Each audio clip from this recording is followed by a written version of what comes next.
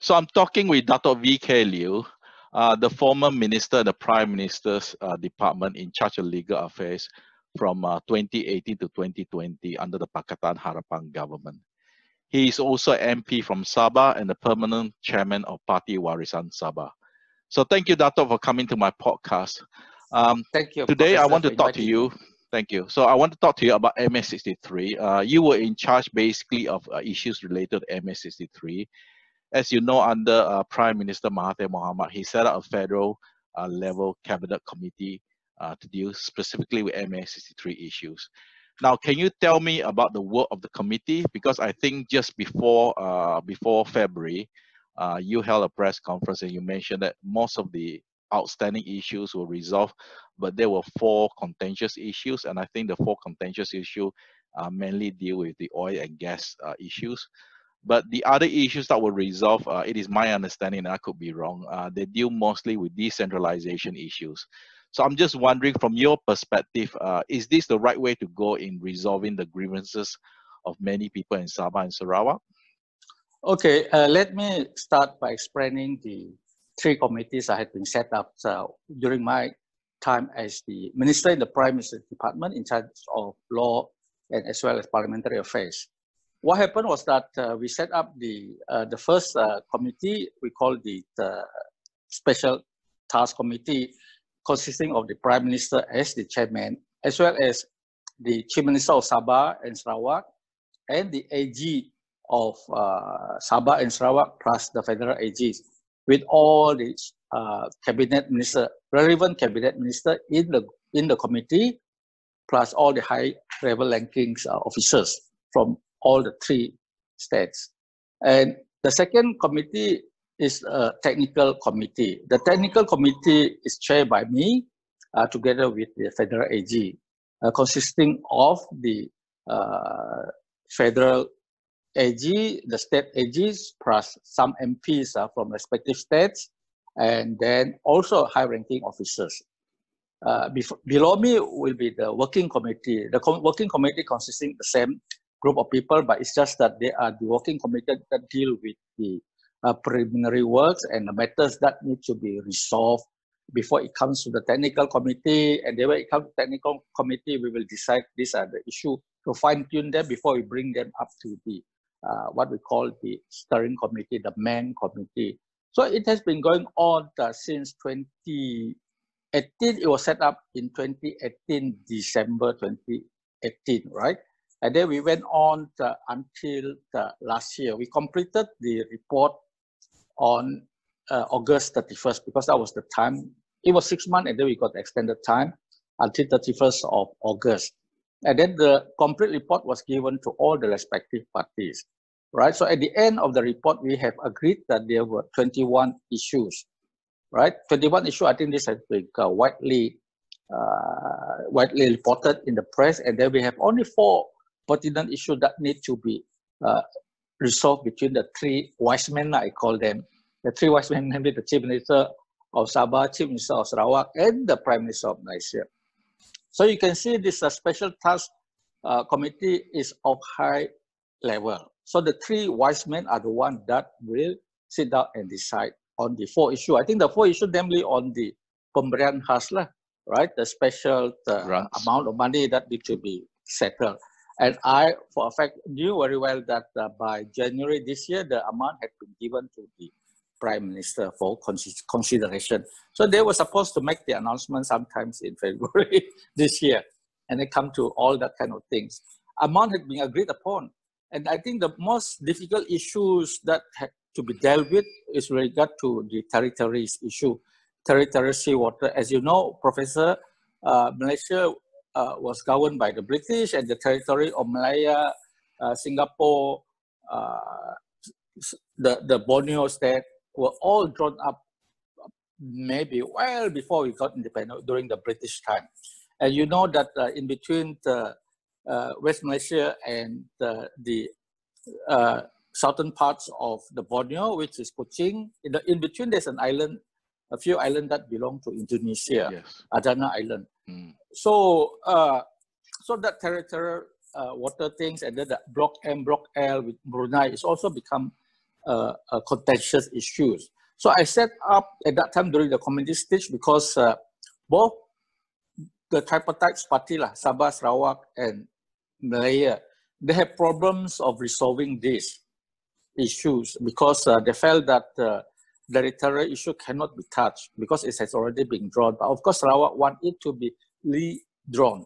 It's all about, what do you think they want to redraw the whole thing? Because of the oil field thing, right?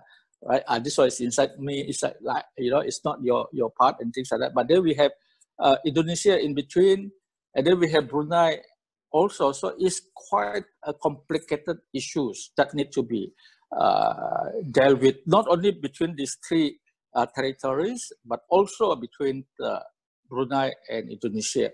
So I set up what we call the tripartite committee, consisting of these three personalities: the federal AG, the state AG of Sabah and Sarawak. So they sit down and they at the end they came with the conclusions that they cannot agree.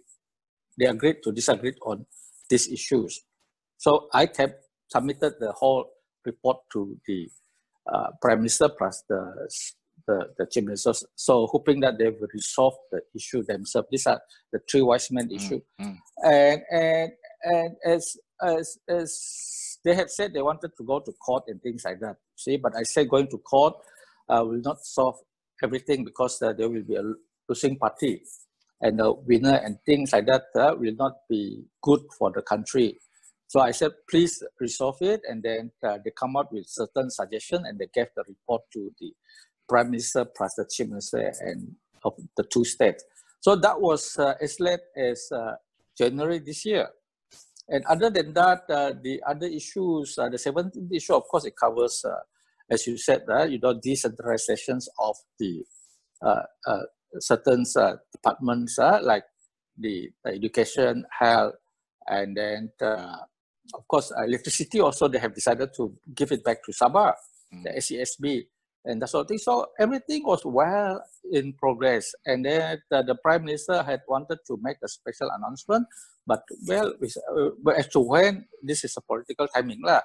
So they will have to decide on that particular time. But now everything has been changed with the new government, and they set up a new portfolio called the Minister in charge of Sabah and Sarawak under Dr. Maximus. So I don't know what is that all about, you see.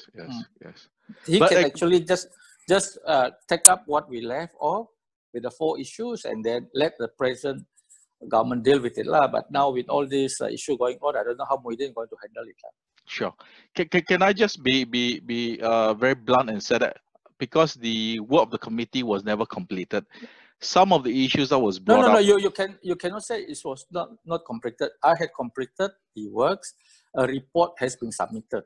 Okay. A few hundred pages of report had been submitted to the Prime Minister and to the Chief Minister of Sabah and Sarawak. In fact, to all the respective parties in the meeting of the Special Task Committee, they all have a copy of the report. So all works were done. So but they haven't given you the feedback yet, right? My understanding is that the Sarawak government never give you feedback on the report. Well, you see, their understanding at that time was that the issue that had been agreed upon, there's nothing else to talk about, isn't it? Because you have agreed on the issues. So the only four issues that need to be settled, and as I said, the three wise men had met several times over this. And I said also that, it's only the pemberian khas that need to be resolved. And they had come out with the amount of money, right? So that one is privy to all of us, because sure. When you said there on the amount, you said that this amount was agreed to by both the Sabah and Sarawak state government together with the federal government. Is that what you're saying? They gave the amount to the federal government, to the Prime Minister. This is what we want, you see. Yes. So in fact, from the very beginning, Professor Chin, we had a good start in the meeting because we came to the agreement that, why the issue concerning dollar and cents, right? We all can sit down and discuss, how much you want, how much I want. You say, oh, you took my money since the 60, 70, 80, right? So you have not given us, so this side is saying, okay, we agreed, that has been done, and then we want to know how much you think that we should give back to you. So we sit down over the period of time, you see, to calculate on all that. So they came up with the figure. It's already been concluded, the figure. Then we give it to the boss. Boss, this is the amount I want. Can you agree to it? So they were negotiating on that. So the basic principle, everything had been agreed upon. It's just how much you ask. Let's say, I'm just giving an example. You ask for $10, okay? Maybe $5 lah, or maybe no lah, maybe 6, 5 is a bit. Like you give me more like that. So it's negotiating. So I think our Prime Minister at that time was very amicable, and I can see that the three wise men were very wise in their decision. They all said that okay, dollar and cent, no problem. We can deal with it. Okay. Now, as you mentioned, the other 4 contentious issues, one is about the territory borders, and that has got to do with oil and gas resources. And all that, yeah. Yes. Not so only oil and gas, but I think territory, Sure. This is my land, this is your land kind of thing. Yes, all right.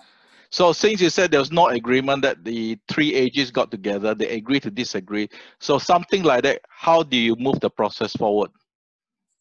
Well, I think, as I said, you see, they had come out with recommendations and was given to the 3 wise men.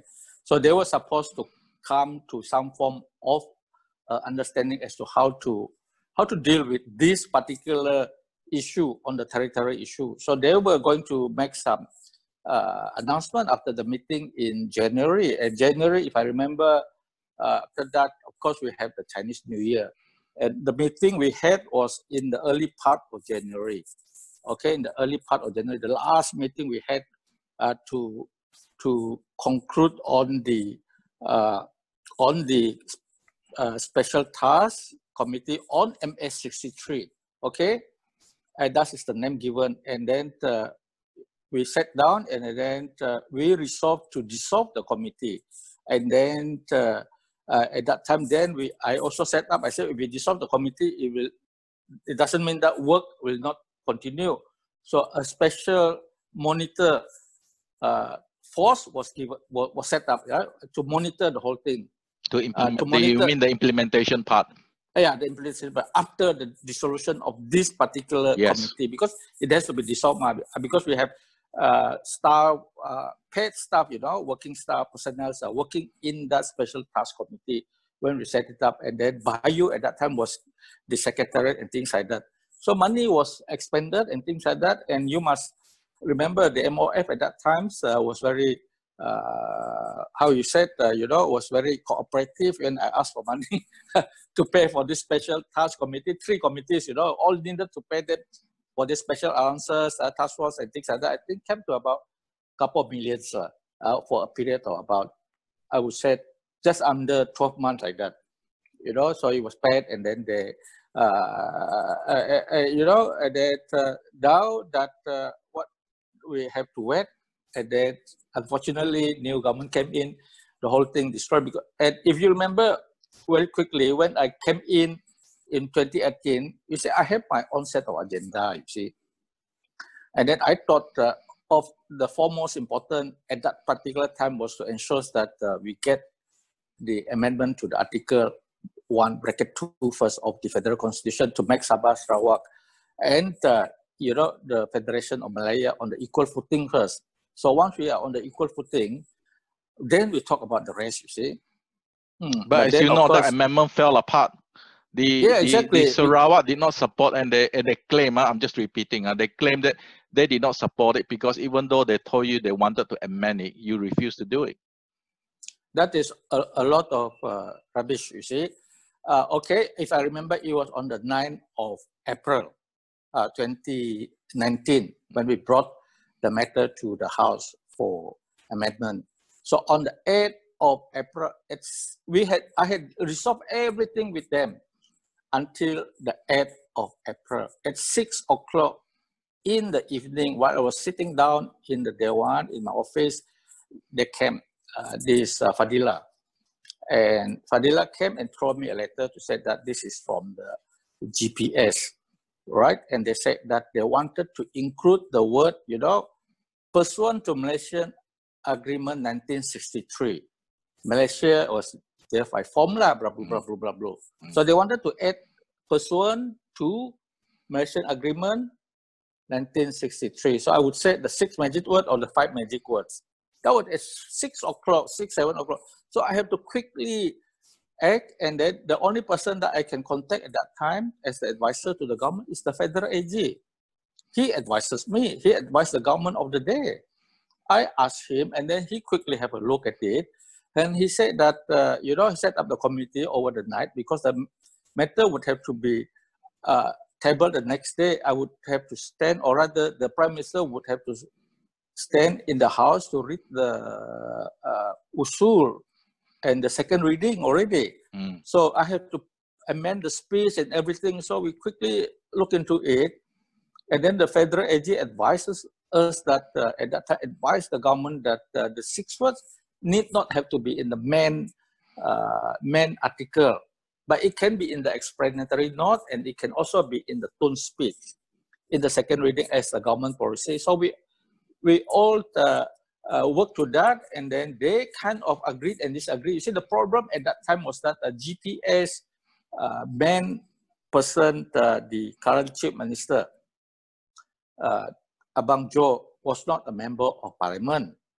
So he has to rely on this Padilla and also Petrajaya, who was that, the other fellow. And then, but of course for Sabah at that time, our Chief Minister Shafi was also the member of parliament from Sempurna. So he was in parliament at that time, so I can deal with him directly. And then we were talking and things like that. And then, if I remember correctly, I had also spoken to Abang Jo directly on the phone, right? On the phone, what did he say to me? He said, you know, I wanted this because my father was there in 1963 to sign it. He wanted it to be there. And I said, if your father wanted it to be there, why didn't they ask it then? You see, why did it bring this up? Why did you have to bring this up 50 years later, you see? When it was, if they think that it was so important then, you see, you know, then why now? And then they had the opportunity to do it in 1974. Why didn't they do it? You know, so to say that I refuse is a blatant lies. And they were the one who make life difficult by saying that they must include this. And Professor Chin asked Abang Jo again now. Just a couple of months ago, he said, now, it is okay. I don't want the 6 magic words to be in the constitution anymore. So what is Abang Jo doing? He is playing with the politics and the sentiments of the Sabahan and the Sarawakian, isn't it? By saying now that it is okay. So, but earlier on in your discussion, this is way before April. Early on in your discussion, when you met the Sarawak AG and the Sarawak government, they did give you a list of other amendments they wanted done, right? Yeah, they wanted the list of amendment 106, Article 160, yes. and things like that. And then I said, you might as well amend the whole constitution. If that is what, you see, I think the agenda now, we are just looking at Article 1 first. Just make Sabah and Sarawak and Malaya of the same footing, equality. You want to bring this, you want to bring that. They want to talk about education, they want to talk about health, they want to talk about this, everything. And it's just basically finding fault with the whole thing and making life difficult. But now the picture is clearer with Abang Jo recently stated that in the newspaper, I think just about 1 month ago or 2, to say that he is now okay with the amendment. So I want to ask Abang Jo, you go and ask him, why do you make life so difficult back in April 2019, which was just about 1 year ago. And now after 1 year, you say it's okay. When VK tried to get your consent and things like that, you see, on the 9th, okay, after Tun had done the official text, right, the speech and things like that, and then he was supposed to stand up to answer question, and then we dragged on. He was supposed to do that at about 8 p.m. 8 p.m. And then Fadila came to see me. He said, you know, Abang Jo still did not want to agree with this unless these 6 magic words are inside the main Article 1, you see, that Malaysia is made pursuant to Malaysian Agreement 1963. And the AG said, tak boleh, because these are not constitutional words. And then he said that if you want to put that in, we also want to put in the separation agreement with Singapore, because Singapore separated from us in 1965. So if you're going to put all that in the main constitution, it will make it very unlike a constitutional wording, because they were all the constitutional experts, and then the AG is the advisor of the government. Who else do I listen? I have so many advice coming in, but the only advice that I can accept at that time is the advice of the AG of the country. I cannot accept your advice, Professor Chin. I can listen to it, and then what? But the proper advice has to come from the AG. So okay. AG said, leaving that to one side. The other reason why the amendment fell, of course, was that UMNO and PAS voted against it. Why was there no support from the UMNO and PAS to support an amendment like you this? see, if I remember correctly, at that time, at that moment, you see, after the 8 p.m. tune was supposed to go up and then do the winding up, right? And then after that, Fadila came to see me, and then I quickly bring him to see tune. And then at the same time, I also brought the Sempurna, our CM from Sabah, to go and see tune. And then at that time, YB Tuaran also was with me, Wilfred Tangau. So the three of them, plus Tun, plus me, we were all in that room discussing, and I even pick up the phone and get them to speak to Abang Jo. And they also got the AG to be on the phone. So they talk. They all talk. Tidak boleh. Cannot, you see, because the Tun has to take the advice, because he said, we can accommodate it, we can set it in the speech, it's a policy speech of the government anyway, that Malaysia is made pursuant to Malaysian Agreement 1963. There's not an issue on that. You know, it's an understanding. We all know that. It's already been in the explanatory note, it's in the government's policy speech, it's in the Hansard and all that, you see. But Abang Jo said, no, my father this, my father that. Abis, we stuck with the whole thing, and then yeah, but why didn't UMNO and PAS support this when they knew that? Okay, now after that, this is the most interesting part. So during the block voting, we saw the GPS busy discussing with PAS, busy discussing with UMNO, and then they decided at the end to abstain. Why were GPS wanted to discuss with PAS and UMNO when it was about Sarawak? You know, why did they want to discuss with PAS? Why did they want PAS to come in? That's what I want to know. At that moment, I saw all these GPS MPs were all discussing. We were in front, it was so easy, you see, while we had the block voting. After that, they abstain from voting. They abstain. It's not that they did not vote. They abstain. They throw away their vote. And then it was because they have decided with PAS and UMNO to deny the Sarawak and the Sabah that equality, which is very important, because Pro, I cannot really, throw my cards away and then, let everybody see it's a political game, you see. So it's very important that I thought we should get this thing done, and then the rest will fall, you see. But unfortunately, now they can see it. Now they can see it when we are having all this talk about the enforcement of the MCO and that sort of thing into the respective states. Then they realize it, you see. Is there any political appetite now under the new PN government to go back amendment? Because before the change of government in late February, I remember you made an announcement that you will try again. Is there enough political appetite? I would have tried again. You see, whether you like it or not, Pro. You have to know that the person who carried it, the minister concerned, whether he has the passion or not for it, you see. And I come from the Borneo state. I have the passion.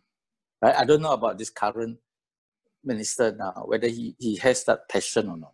He's right? Also Sabahan, bah. No lah.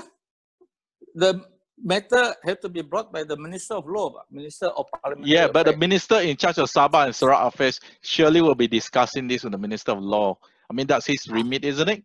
Since he has a special portfolio dealing with... at the end of the day, the one that we carry the paper to see the Prime Minister, and that we go to the day one, is the Minister of Parliamentary Affairs, the Minister of Law. From right? past. So it's exactly, you ask him whether he wants to break it in. And during my time, I want to ensure that the 13 additional seats from Sabah would also be approved by the House. And then I did it because if it has been any other minister, they will not be probably so compassionate about it, isn't it? You don't remember the 13 seats? The 13 seats, additional seats, we have 60 seats in Sabah. Yes, yes. Okay, the 13 seats were added on, and then that was during the former Chief Minister time. It was approved by the Sabah State Legislative Assembly. And after that, it was supposed to be tabled in day one during Najib time. But Najib at that time did not want to bring it in because there was this talk about not getting the support from this 13 state, the 13 additional seats and things like that. So they shoved it into the corner. So when I came in, I looked at it and things like that, hey, this is something that need to be done, and we only need the approval of the Prime Minister. Okay. Well, anyway, I'm just asking your professional opinion, having done this portfolio, and you know most of the members of Parliament. Is there an appetite now to pass this amendment if the new government tries for another round? The appetite has to come from the minister in charge, and also the appetite of the Prime Minister, right? I think we in Sabah, of course, would want to continue to have this agenda. I think I still have the appetite, but I don't have the power to bring it in. And as to how they want to play it, I think the Sarawak GPS have a lot explanation to do. Why did now they said they allowed the 6 magic words pursuant to Malaysia Agreement 1963? Why do they want this now, and why did not they want it in 2019? Why after 1 year they have a change of mind? Isn't that wasting everybody's time? Isn't that... Okay. Last question, Dato'. Given that the fact that the PH government tried to address this issue, it was also in the Buku Harapan, which is the list of promises. Sabah and Sarawak was one of the 5 core pillars. Given all these things that Pakatan was doing, why are the people of Sabah and Sarawak still unhappy about federal-state relationship? Well, I think it goes beyond what we have understood now. I think if we look back what happened in 1960s, 70s, 80s, 90s, and now, I think still I believe the regional imbalances, right? We are not balanced. We are not equal. It comes to education, it comes to health, it comes to the facilities from the federal, it comes to distributions. All these things were not equal. So how do we make it equal? So first and foremost, and I thought at that time, is that to get the mothership done first, to get the law done first. So once we have the constitution issue resolved, right, then we deal with the rest, But you mentioned that your committee, the committee, the MA63, actually, they came up with 17, basically, you say agreed terms. Yeah. A lot of it is decentralized. Once it decentralized, will things get better? If it is implemented by this government, I'm just saying, going forward. Well, I think decentralization of certain matters are of utmost, considerations from the people in Sabah and Sarawak, especially those people in Sabah. We want to make sure that we are in charge of our own affairs, you see. Even when it comes to health, you see, the health issue now that with the COVID-19 and things like that, the central government come out with this bulldoze and said, oh, you must follow us, you see. But luckily... No, my question is that if the government implement the work of your committee, the one that you completed, will this, make the people, not to say more weary, but will this mean that the people will be more satisfied with federal-state relationship, or you think it doesn't make a difference? It's about a political sentiment. I think if they implement what we had said in the report, yes, because there are a lot of things that will be beneficial to the people in Sabah and Sarawak. And I was hoping that the report will be made known to the people, to the public, during the course of this year. But unfortunately, we have this change of government, so I do not know whether the new government will want to make use of the report or not. So you have to ask the minister in charge of Sabah and Sarawak that particular question. But the usual, you see, this is the thing. You see, we want to have parliament sitting. I want to ask him this question whether he's going to use my report or not. But then the present government is denying our right, from asking all these questions. All right, Datuk, if I were to ask you to summarize in 30 seconds, what is the way forward for federal-state relationship, specifically Putrajaya, Kuching, and Putrajaya, Kota Kinabalu? What is the way forward, given that, a lot of people are unhappy about federal-state relationship? What is the way forward? The way forward is for us in Sabah and Sarawak to recognize one thing, that we, Sabahan and Sarawakians, are part of Malaysia, right? And we are continue to be enjoying this sun under the Malaysian flag, and that we will continue to work together to ensure that we progress together. And to do that, we must be equal. And to do that, regional equality must be abolished, and that we can move forward as one.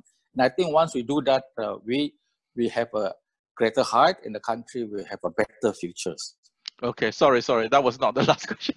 So the last question is that if you said that you want regional equality between say Putrajaya, Kota Kinabalu, and Kuching, then the question is, what will stop Johor, Terengganu, Kelantan, states with a very strong regional sentiments? What will stop them from asking the same deal?